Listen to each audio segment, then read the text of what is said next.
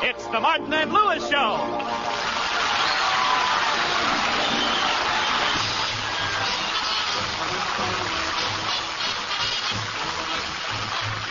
The National Broadcasting Company brings you transcribed the new Martin and Lewis Show. Our guest tonight, Bob Hope. And featuring Flo MacMichael, Mike Roy, the Martingales, Dick Stabile and his orchestra, and starring Dean Martin. What a day this has been. What a rare mood I'm in. And Jerry Lewis. I don't get no music.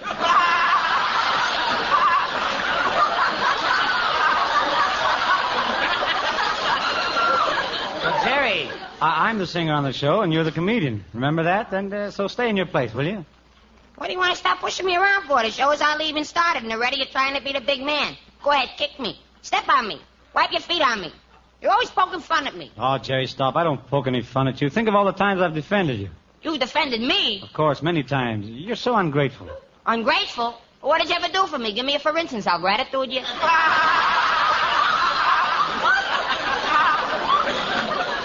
Bad enough I found out tonight that 70-30 isn't an even split. Let's get back to that 60-40. What do you say? Okay, sure, Jerry. Whatever you say, pal. If you want 60-40, you get it. Now, is it all right if I go ahead and sing a song? You don't mind to give me the 60-40? No, it's all right. Just like this, you said, and it's easy. Not even a word. Go ahead, sing 3-4 notes.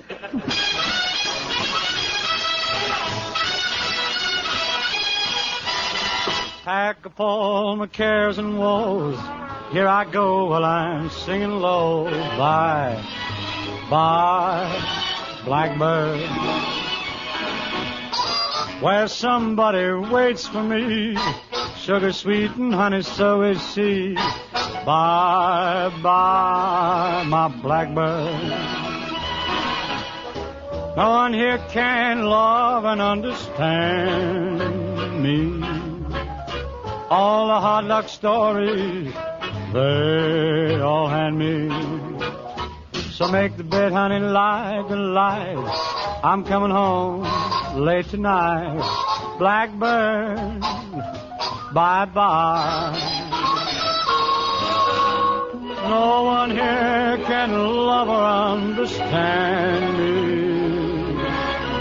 All the hard luck stories, they all hand me. So make the bed, light the light. I'm coming home late tonight. Blackbird, bye-bye.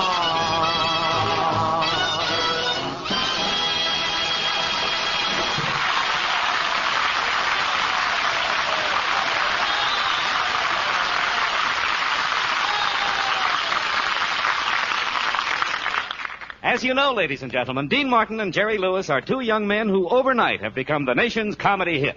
And they're still rather dazed by it all. Now we take you back a few hours to this afternoon. We find the boys in their apartment getting ready, somewhat nervously, to go to NBC for their first radio show. Well, Jerry, this is our big day. We're actually going to do our first broadcast on NBC. Now, isn't that wonderful? Yeah, it's wonderful, Dean. Well, what's the matter? Aren't you happy about it? Happy? Oh, sure. Oh, buck up, Jerry. It's our big chance. Yeah, the opportunity of a lifetime.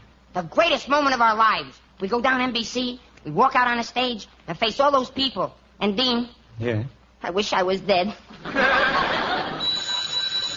Well, it's the phone. It must be NBC again. What cowards we are. Why are we afraid to do our own radio show? After all, how big an egg can we lay? How big? Well, if we took a large hen and got it to hold back for 2 years... All right, Jerry, hold it.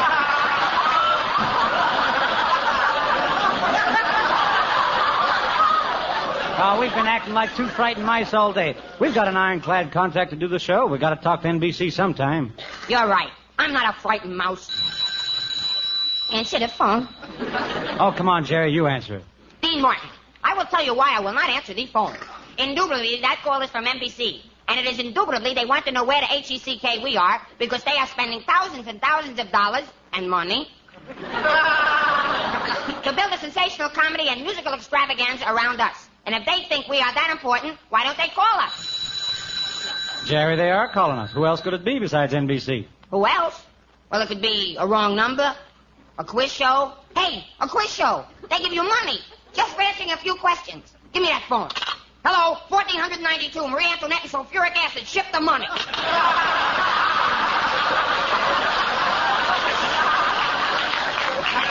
Jerry, we got to get down to NBC right away. Let's go. Dean? Yeah? I'm scared. Look, we've done all right so far. We shouldn't be afraid. We did all right in nightclubs, didn't we? Yeah, but those people pay $10 cover charge, so they had to like us. But at a radio show, the audience gets in for free, and at those prices, they can afford to hate us. But, Jerry, this is what we've dreamed about. All the things we fought for. Who knows? This could make us famous. Yeah, famous. We could even become important actors. Yeah, important actors. Our names in lights, celebrities, stars in pictures. Yeah, names in lights, celebrities, stars in pictures. I can see it all. Big hits in nightclubs. We're famous. Everybody wants us. Hal Wallace signs us for Paramount Pictures. NBC signs us for a radio show. We flop. Nobody wants us. Hal Wallace won't speak to us. Paramount hates us. We spend our savings. We can't get work. We're tramping the streets starving. We stop and press our noses against the bakery window. And Dean, What? I'm hungry. Oh, Jerry, snap out of it. We got to get dressed and go. Well, I'm almost ready, Dean, but gee, I start to shake all over when I think of tonight being on the same show with Bob Hope. Gee, he's a big star, Dean, and well... Oh, don't worry. We'll get through it somehow. And by the way, Jerry, when you meet Bob Hope, don't make any cracks about his nose. No cracks about his nose? No, just shake hands with it and let it go at that.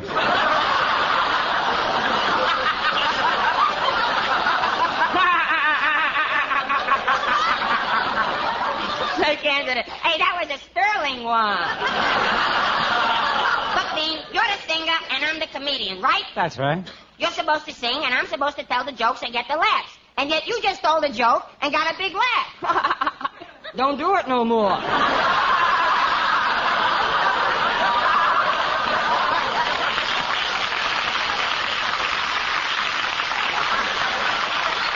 Come on, let's go down NBC. Oh, not so fast now. Let me take a look at you first. Stand up.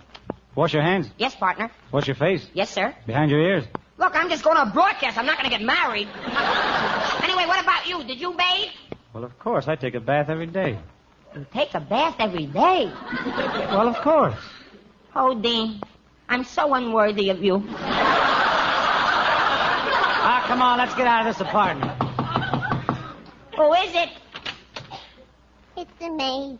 I have to come in and clean the apartment. Okay, come on in. We're just leaving anyway. Oh, my goodness, just look at the condition of this room.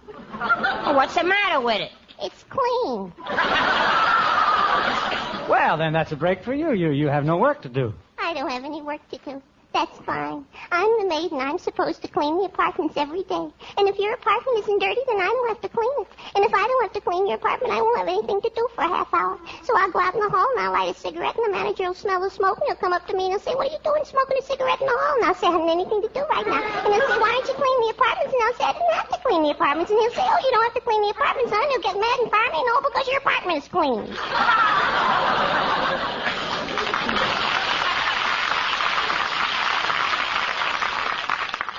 It's people like you who cause unemployment.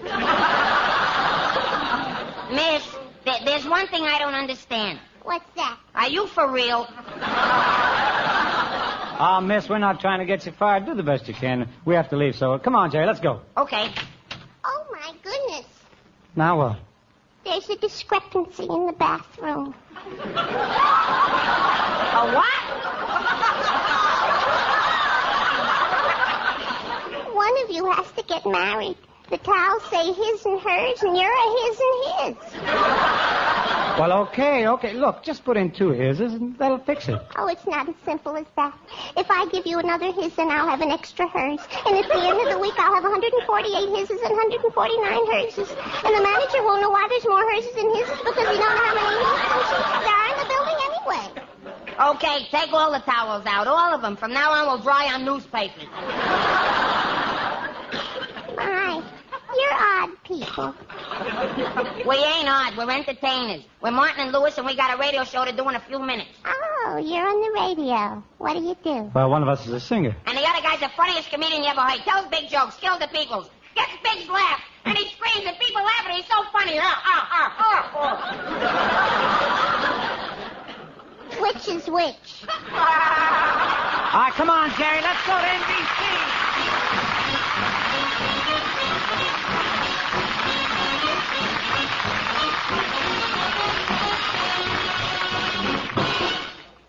Folks, let me ask a question. What about your future? Will it be a secure one? Well, the best way to guarantee security and happiness is to make your savings automatic, and to be sure your savings are in an investment which is absolutely safe. So tomorrow, join the payroll savings plan where you work. Under this plan, a sum is set aside from each paycheck, whatever amount you decide. And as it accumulates, it is invested in United States savings bonds in your name. U.S. savings bonds, the finest, safest investment in the world today. You'll be astounded how quickly those bonds will pile up, ready to be used for an emergency. Meanwhile, they grow in value, year by year. So see about the part payment payroll savings plan tomorrow. Or, if you are your own boss, ask your bank about the bond-a-month plan. Either way is a sure way to a happy, secure future. And you'll be joining with 80 million other Americans who are already shareholders in the greatest country on earth. Buy United States savings bonds.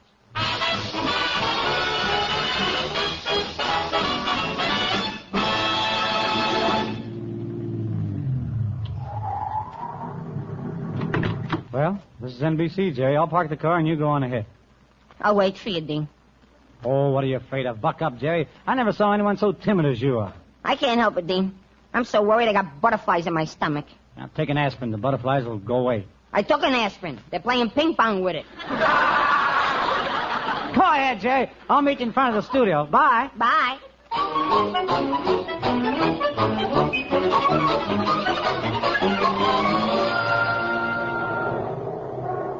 All right, stand in line, folks, to the Martin and Lewis show. The line will move inside the studio in a few minutes. Come on, Myrtle. Let's get in line. All right, Louise. Oh, I just hope this Martin and Lewis show we're going to see is as good as Ladies Be Seated. You know, Myrtle, they've got the cutest comedian on Ladies Be Seated. Really? What does he do? He pulls the chairs out from under him. Oh, how ridiculous. You're always bringing me to these silly radio shows, Louise. Like that program, Life Begins at 80. What a foolish idea. Well, what's wrong with it? Louise, if I thought life began at 80, I'd have committed suicide 65 years ago. Pardon me, ladies. Can you tell me how to get into the Martin and Lewis show? We're going in, young man. Get in line behind us. We always come to see these new comedians the very first week. Oh, swell. Yes, we have to. They usually don't last for a second week. They don't, huh? Well, you don't know Martin and Lewis. They're the best comedians in the whole world. And I say that for two very important reasons. Bread and butter. Oh, I'm so anxious to see Dean Martin. You know, Myrtle, that Dean Martin's the whole show as far as I'm concerned. He really has talent. Now, wait a minute, lady. It takes two to make a team. Martin and Lewis. That's the team. They got to stick together. That's the way it is with any team. Where would Fibber be without Molly? Where would Kaiser be without Fraser? And where would Drew Pearson be without President Drew? Doesn't quite fit, does it? Hey, Jerry, I parked the car. Let's go inside. What are you standing in this line for? Oh, it's Dean Martin! Hello, girls. Mr. Martin, don't tell us that this odd-looking young man is your partner. That's right. He's my partner, Jerry Lewis. You see, Myrtle, I told you that Dean Martin was the whole show. Oh, now, just a minute, ladies. Jerry isn't so bad. In fact, he's a very nice guy. He's a wonderful guy. Why, Jerry's the important half of our act. He's the talent. He's the one who gets all the laughs. He's the one the critics rave about. He's the one the people love. Ooh, what a hand. Well, I'm sorry. We have to go, ladies. Come on, Jerry. We've got to rehearse. What are you going to sing, Mr. Martin? I'd like to get you on a slow boat to China. It's a deal. Get the tickets and I'll meet you at the dock. Come on, Jerry. Let's get inside the studio.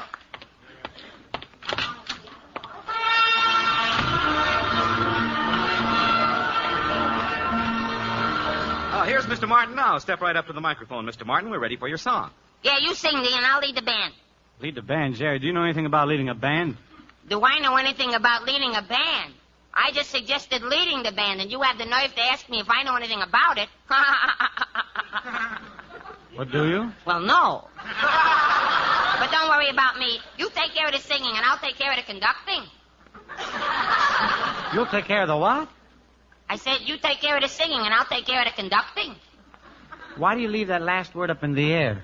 It's the end of a sentence. You're through with it. There's a period there. You don't need it anymore. You would say, I'm going to the corner, not, I'm going to the corner. I mean, who talks like this? Well, you talk the way you want. I talk that way because, listen. Okay, Jerry, if you're going to lead the band, go ahead and lead it. All right, men. 1, 2.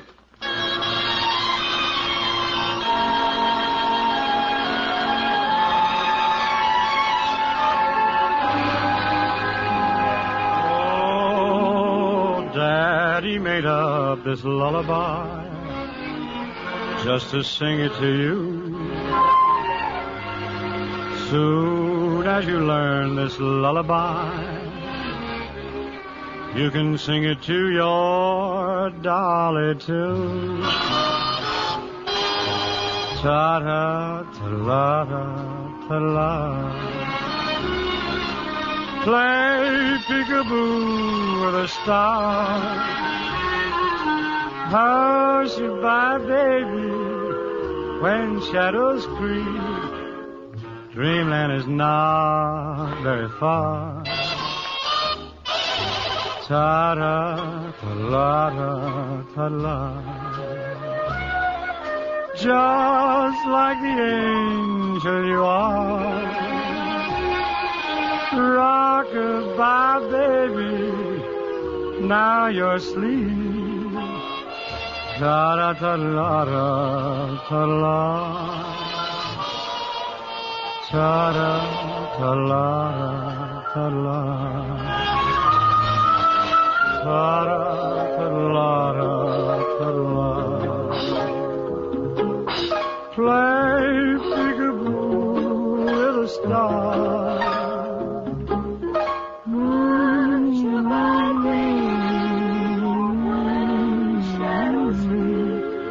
Dreamland is not very far. Ta-da, ta-la-da, ta-la. Just like the angel you are. Rock-a-bye, baby, now you're asleep. Ta-da, ta-la-da, ta-la.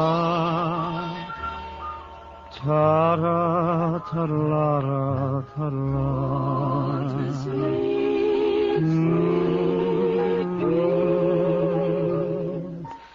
Go to sleep.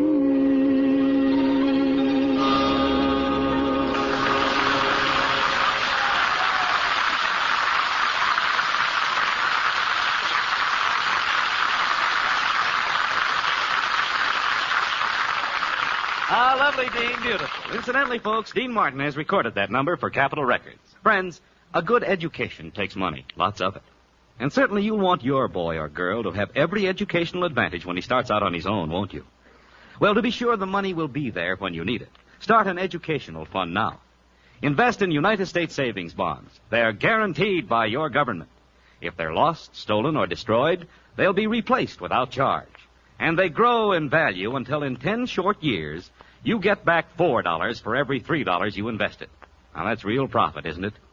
So plan a fund for your child's education. Join the payroll savings plan where you work, or if you are self-employed, the bond-a-month plan where you bank. A steady investment in savings bonds now will ensure your child's college training in the future. Buy United States savings bonds.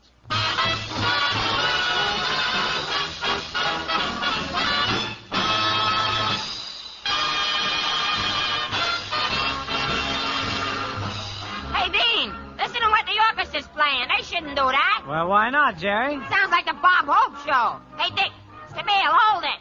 This is Mr. Martin and Lewis show starring those two sensational partners. Bob Hope and Swan Soap.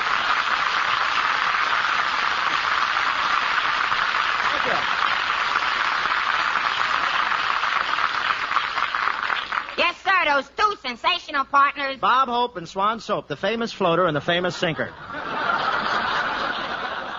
Ladies and gentlemen, I'm here tonight to perform a very pleasant task. As you must know by now, Dean Martin and Jerry Lewis are two young and very talented fellas whom NBC has adopted. I'm sure they'll bring you many hours of top entertainment, and I'm sincerely honored to be here and welcome to the network the handsome, talented, gorgeous voice, Dean Martin. Well, thanks, Bob, for all the wonderful compliments. And his partner, Jerry Lewis. Thanks, Bob. Now, thanks, Bob, for, I don't get no compliments. Jerry, is that any way to talk to Bob after he comes all the way down here to wish us luck? I think it's very swell of him. Oh, it's nothing. I didn't have anything else to do this evening. It's the maid's night off.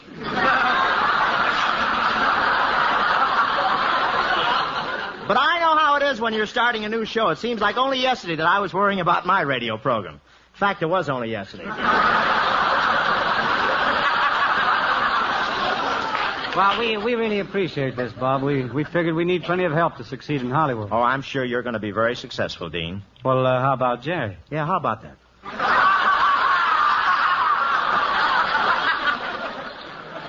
Oh, come on, Mr. Hope. Stop making with the jokes like that. You promised you'd make us seem funny. Well, don't worry about it, Jerry. No comedian's ever going to top that top of yours. Tell me, who does your hair? Are you Bangy? Nobody does it. I just get out of bed, and if I can't see anything, I know my hair is combed.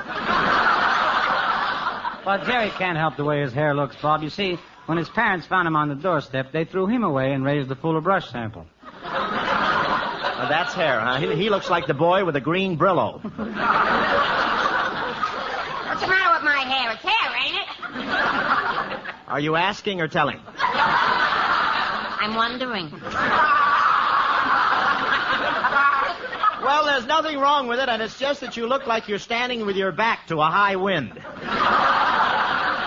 It just grows that way, and I'm not standing with my back to any high wind.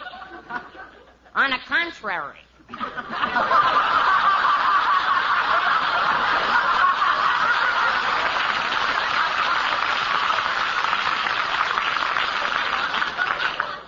Look, Bebop.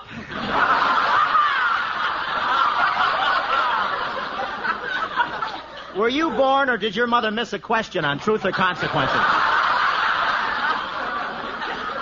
Listen, what's wrong with it if I happen to like my hair rather short? Rather short. What does the barber use, scissors or sandpaper?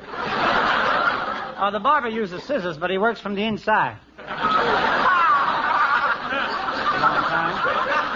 And he sings, too, you know. Can I go now? Yeah, anytime. That's all we can get with that. Go, it's all right. Well, it just so happens I have to keep my hair short, Mr. Hope. Every time I let it get any longer than this, my knees buckle. It didn't pay. Can I go now? Well, I want to tell you, you boys are going to be working pretty hard from now on, so, Jerry, you've got to build up your strength. What do you suggest, Mr. Hope? Put something in your pot, boy.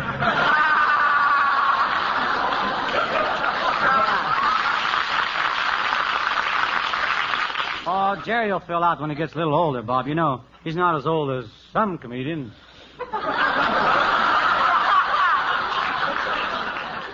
Got another high wind here.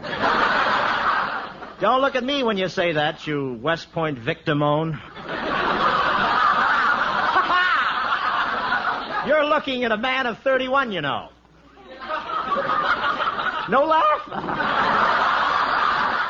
31. 31. 31. He keeps doing it till he gets a good reading. Wait a minute, Mr. Hope. I saw your birth certificate, and you're not 31. Jerry? Don't try to stop me, Dean. The birth certificate said born in 1910, and this is 1949. You're not 31, you're 35. Thank you, Joel Kupperman. Nice counting. Did you hire an income tax man this year, or are you leaving us soon? Well, you see how young he is, Bob? It was embarrassing when we were working in nightclubs. It was embarrassing? Yes, after we finished our act, Jerry would step up to the bar and order 3 fingers of Mead's formula with a pablum chaser. I know. The other night he was on my show. After every joke he told, I had to throw him over my shoulder and burp him.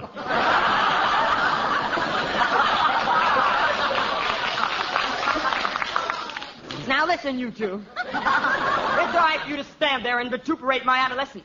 But I will have you know that Gerald Lewis is capable of exuding as much sophistry as anyone else.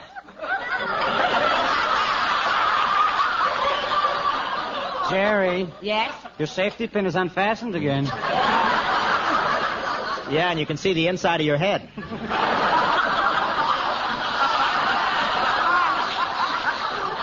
fellas are just jealous because when I go over to Paramount, Jane Russell holds me on her knee. What do you think she holds me? Off? You peaked. You know, Bob, we envy you making pictures with all the big stars. Did you have a hard time getting started in the show business? Hard, Dean? Yeah. You know, one time in New York, I lived for 6 months on nothing but donuts.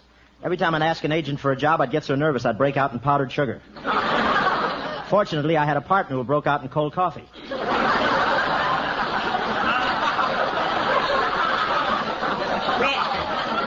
Really, Bob, we'll always remember one thing, though. You were so wonderful to us when we first came to Paramount, when we were poor and hungry. Why, we couldn't even afford to split one of those 50-cent box lunches. Oh, it was nothing. Nothing? You call it nothing, making us a special one for a quarter?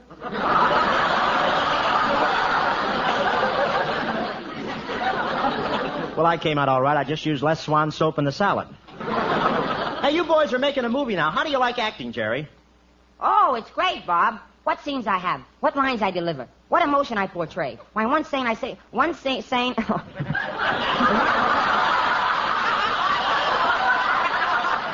Start over. It's tape.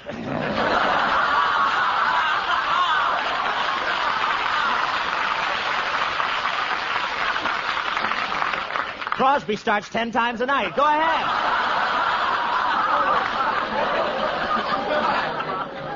I better hurry. We'll be here till Christmas. All right. Why, yes.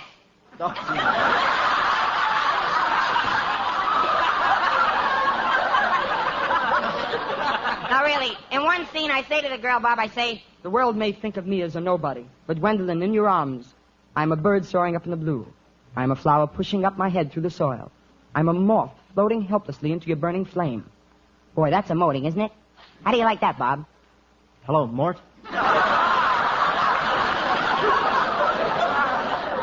Jerry, tell me one thing. What's that? Are you for real? And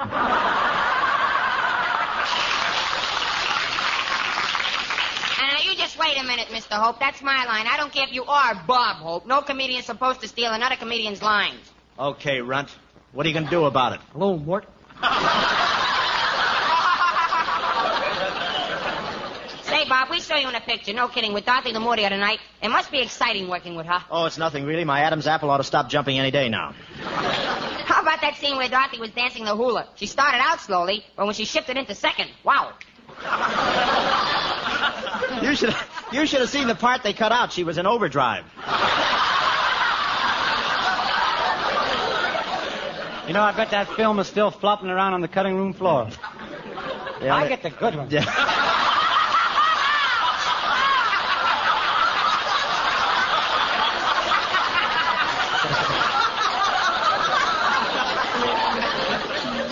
I had one that I thought was pretty good, but you ruined it right now.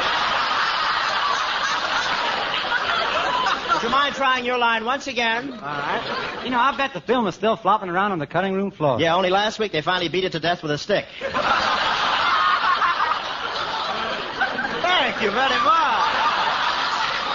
Say, by the way, fellas, I'm throwing a little reception for you guys tonight after your show. Oh, a reception for us?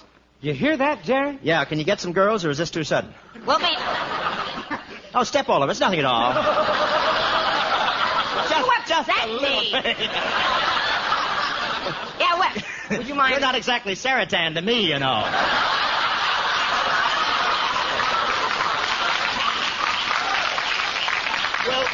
Will you please read Lampshade Head?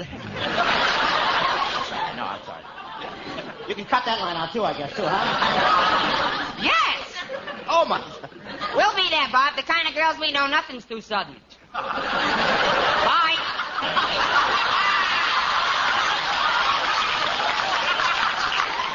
Wait, I'll get my hat and go with you. And another thing, fellas, it's going to be a formal party. It's formal? Yeah, bring your own pool cue. It's really going to be a swell affair. Sounds good, Bob. Are you going to have champagne? I get a straight line getting. Funny how those strange words came out all right, you know? I don't want you guys to get upset, but I don't like how well you're working together.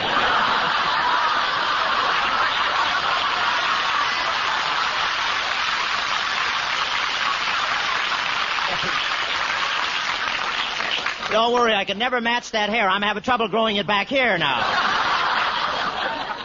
Would you mind feeding me again, if you don't mind? Sounds good, Bob. Are you going to serve champagne? No, I couldn't get any champagne, so I'm serving 7-Up and Coke. Nobody will know the difference. Wait a minute, Bob. No one would take 7-Up and Coke in preference to champagne? I would, but I'm only 22 years old. What do I know?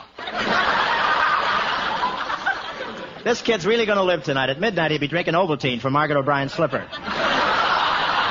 Well, it's awfully nice of you, Bob, to invite us. I'm sorry. Please.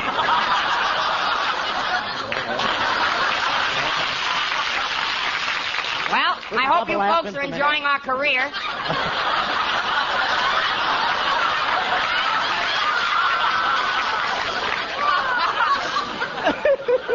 Well, it's awfully nice. It's awfully nice. I'll get this line in yet, boy.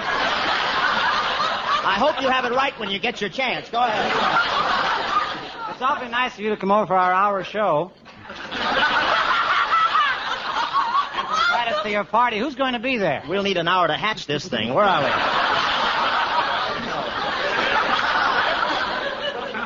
we? You've got me confused. You've read every line on this page.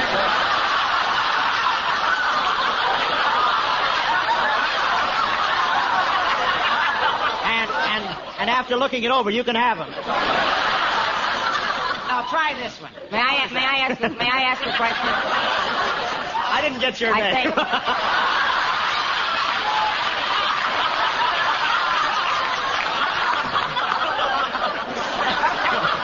Why not? Why not? I'm helping to kill you, too. You might as well. Step in, Jerry. Step in. Jerry Colonna. Listen, I just wanted to tell you fellas that the man in the control room is laughing, but he's burning. We're very lucky if he's still with us, isn't he? He must be nailed down. Go ahead. Yes, Bob. Who is going to be in the party? Yes, is that it?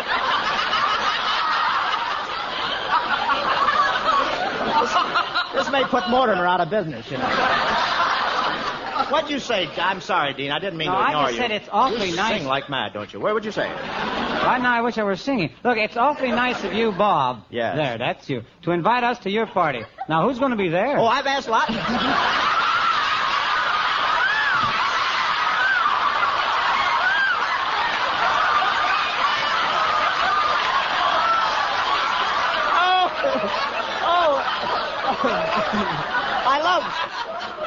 I love those lines where they go upstairs for the last row. So long, goodbye.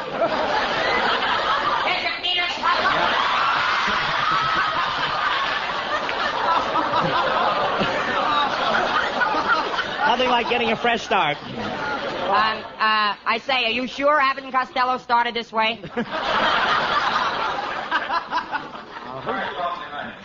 Oh, hello there. We're doing a quartet now. Bob, He's still talking. Isn't that a doll? who's going to be there? At the party.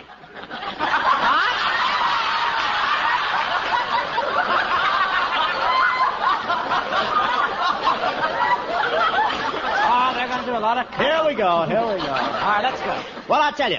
All right, why don't you read your line just for All tape? right. Well, it's awfully nice of you, Bob, to invite us to our party. Who's going to be there? Oh, I've asked lots of important people. The only thing is, did Jerry know how to act at a party? Do I know how to act at a party? Why, one time in the back room of a barber shop... Jerry! The ad libs get more. Mighty quiet here. I'm only waiting for the cue. I'm not moving, brother. Jerry, hold it. Wouldn't it be funny if this was an audition? Oh, CBS don't know how lucky they are. I was only thinking, maybe Jerry will be a little raucous. Raucous? Me? Don't ever worry about Jerry Lewis being raucous. I'll make more noise than anyone there. Look, Steel Woolhead. I hope you understand I've invited big names, people of refinement and breeding and culture. Oh, that's all right. Refinement and breeding and culture pour out of me like sweat off a horse's neck. He sounds like a peeping... You gonna pull another bladder, or are you through with that? What do you want from me? I didn't do nothing. Maybe when I'm in the business as long as you. I doubt if you'll make it. I'm trying. You're a sweet boy, that's all. Do you really think so? I do. That's why I'm here. I'm not really after him. Say,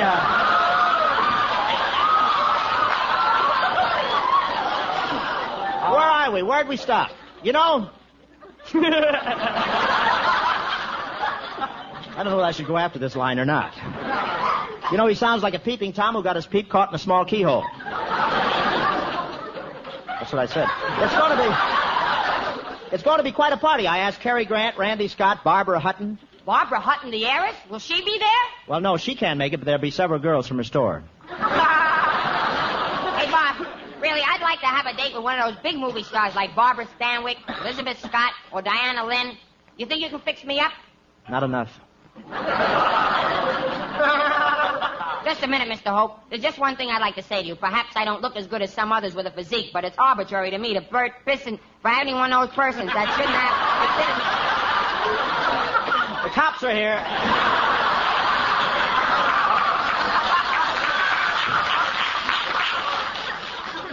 Well, it was fun, radio, wasn't it? Those nightclubs are still going, boy. Take it fresh, Jerry. Just a minute, Mr. Hope. There's just one thing I'd like you to... It's too close to the paper. I'd like you to know that people that have an opinion of someone that's got a physique like mine may not consider themselves more or less on the position that I am. Not of that. I've known many people that consider themselves, but not me. When I'm well enough to arbitrate, then I'm not sure enough.